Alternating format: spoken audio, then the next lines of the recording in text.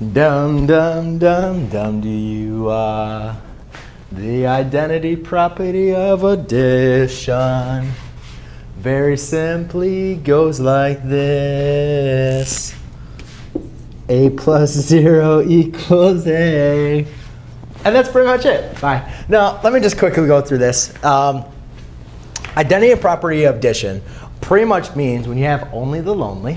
A, how do you get back just to A? What can I add to get back to A? Well, to get back to A, if I add A plus 0 or 0 plus any real number, which A represents, I'm always going to get back to A. And that is extremely important, especially when you're going to get into solving equations. For you to understand that, we want to isolate the variable. We want to get A by itself. So if we can always get it to be adding 0, then we can just rewrite it as A. So the identity property addition states that any real number plus 0 equals itself. And I know you say, oh, that's so easy, it's obvious. But remember, it's very crucial for you to understand that if we can write something plus 0, we can just write it by itself.